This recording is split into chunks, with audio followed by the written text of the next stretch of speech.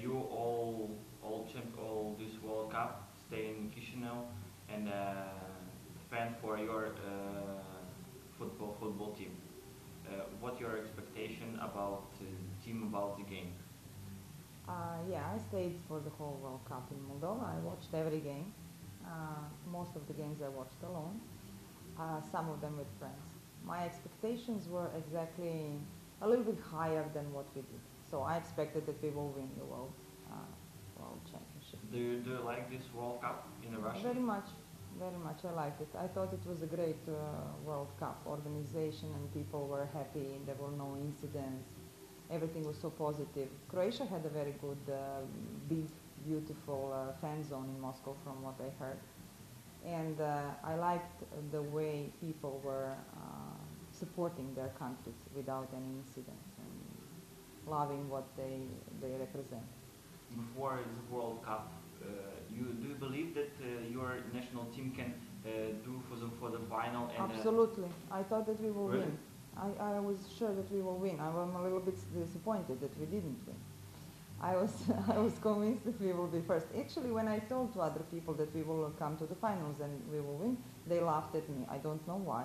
I was convinced. But you're not disappointed that your team in the final lose? Yeah, a little bit. A little bit? Yeah, because I expected that from the beginning that we will win. What game actually do you like, or do you remember was the other games in this World Cup? The game with Russia. Russia? Yeah, it was a little bit strange for me, probably because of some personal reasons, because my boyfriend was a Russian football fan. And the finals. The finals that was a great game. I really liked it. No matter the result, it was a good game. Do you remember your emotions about when France scored first goal and the second goal? And do you think, oh my God, what's happened? Yeah, I remember that I turned off the TV. I didn't watch it. Can you compare fans for Moldova and for Croatia, and maybe some difference between there? Unfortunately, I can't, because I don't know any fans of Moldova football team. I saw people. The last game I was just with other people. Most of the games I passed by myself, so I didn't see other people rooting. And anyway, Moldova was not. You don't see matches on a public places, no. Or you look just at home? Just at home. But Croatia is like Moldova. It's not so big. It's not a lot very of people. Similar, it's maybe you can compare the two countries. So I find myself very comfortable here, just probably because I find these similarities between the two countries. Yes, we are 4 million people country like you. Okay, the geography is a little bit different. We have the sea and the mountains. And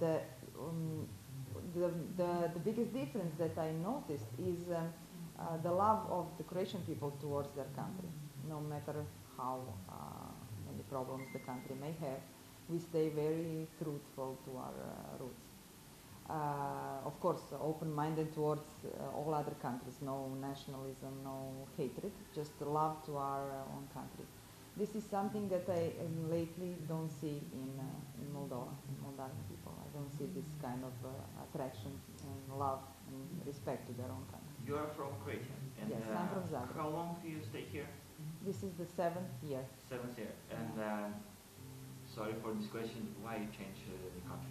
Actually, I left Croatia when I was 22. I went to Italy. I lived 15 years in Italy. Then I came here, most of because of the business idea that brought me here, production of bicycles in Moldova. And then for my personal, social, let's say, involvement here in Moldova. Say 3 things what you like in this country, or just or concretely in this city. What I like about Chisinau, I have to say I have a lot of friends here. I made in 6 years more friends in Moldova than in 15 years in Italy. You can say people. So it's people. So it's people. And then the wine, the food. Wine? The simplicity, the wine, the simplicity of life. which Europe is starting to lose lately. And my animals, that now I have my animal family here, my friend. Actually, we're in your office. It's your office. Yeah, this is our office. Tell me a little bit about your business, because it's for me it's an amazing place, but it's here in the bicycles. Why you choose bicycles for a business? That was not my idea. That was Andrei Chmil's idea. He's a former sportive cyclist, professional cyclist, with a very long career. So it was his idea. Before coming here, we were considering to go somewhere out of Europe in order to make a business that will not cost us such enormous amounts of money. We were choosing between Serbia, Croatia, Moldova. Serbia was giving very good help to the producers. At the end, we chose Moldova because Andrei anyway grew up here. He knows the country and he feels himself home here. That's why we came here. We started a business of production of bicycles, mostly concentrated on export.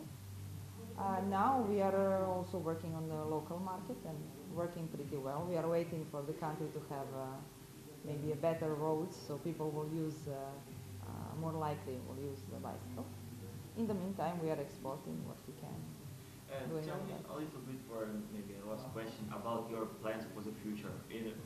Not for just a business, but maybe personal plans. What you want to do? Because you're staying, you're looking very good. You're watching football.